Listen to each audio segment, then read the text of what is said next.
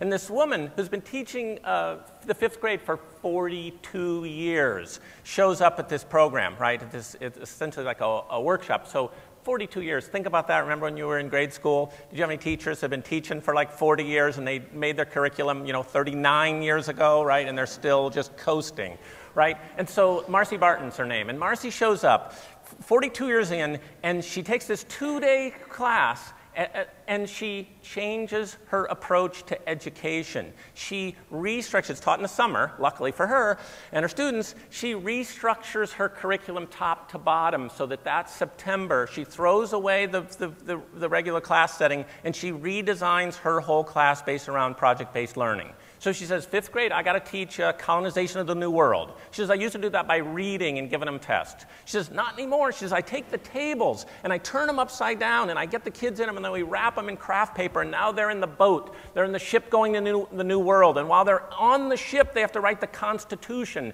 for their new colony. And when they arrive, they have to use their math skills and make a perfect scale model of their new community. And then she says, I get to ask them hard questions like, well, where's the water? You came on a boat, didn't you? Where's the water? And where's your drinking water? And things like that. And she says, so my kids, totally different process, right? And she's been doing this for a few years now. And she says, everyone who comes into contact with my kids notices the difference.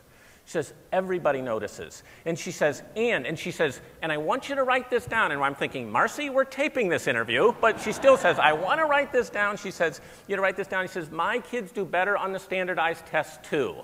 She says, of course they do better on the standardized test. She says, my kids are engaged for every hour of every day of the school year. She says, my kids come in at lunch hour and say, Miss Barton, can we work on our project? Because they don't even call it school, they call it their projects, right? And so Marcy says, on tape, Marcy says, this design thinking stuff I learned is the cornerstone of my career and my life.